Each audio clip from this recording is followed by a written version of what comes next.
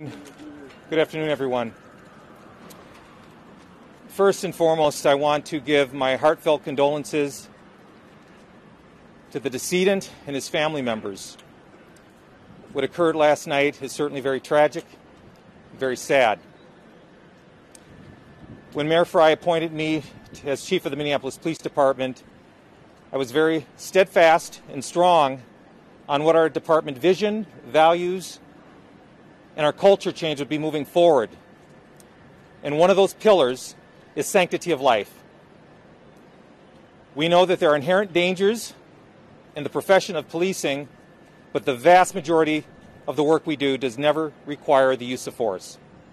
So again, my condolences, deepest condolences to him and his family members.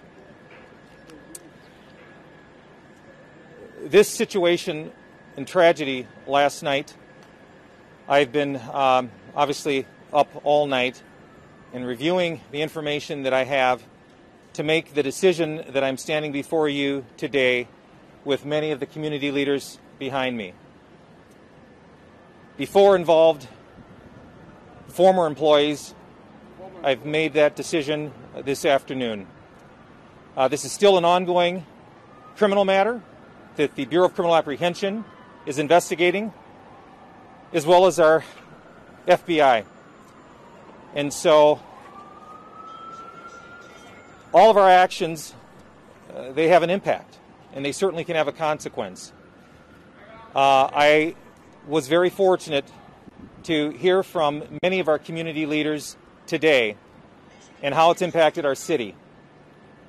And public trust continues, and it must be the cornerstone of how the Minneapolis Police Department is going to build that trust and change our culture. So again, I stand before you in the city of Minneapolis here to say that our deepest condolences.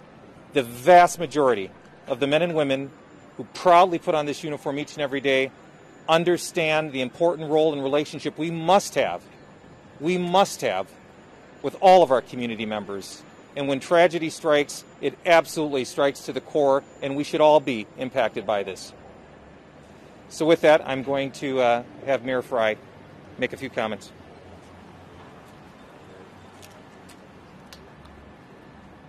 Thank you, Chief. I will say simply that I support your decision 100%. It is the right decision for our city. The right decision for our community is the right decision for our Minneapolis Police Department. We've stated our values, and ultimately we need to live by them. It's essential for accountability now and going forward. I appreciate it, and I support you in that decision.